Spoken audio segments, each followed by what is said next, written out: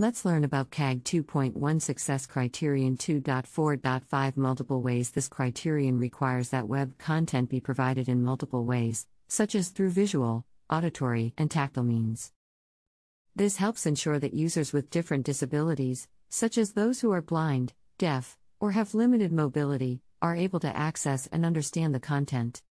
To implement Success Criterion 2.4.5 in code, here are some examples of best practices. Navigation. Provide multiple ways for users to navigate your website. For example, use a menu bar, breadcrumb trail, or sitemap in addition to the main content links. This can help users find what they're looking for quickly and easily, without having to rely on a single navigation method. Search. Offer a search function on your website in addition to navigation links. This allows users to search for specific content they're interested in, without having to navigate through multiple pages. Make sure the search function is easy to find and provide clear instructions on how to use it.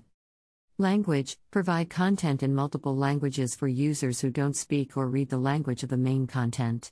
This is particularly important for global companies or organizations that have a diverse audience. Consider providing a language toggle or switch that allows users to choose their preferred language. Alternative formats. Provide content in alternative formats, such as audio, video, or plain text, for users who may have visual or auditory disabilities. This can also benefit users who may have slow internet connections or older devices that may not be able to access certain types of content. Contact methods. Provide multiple ways for users to contact your organization or company. For example, offer a phone number, email address, and a contact form on your website.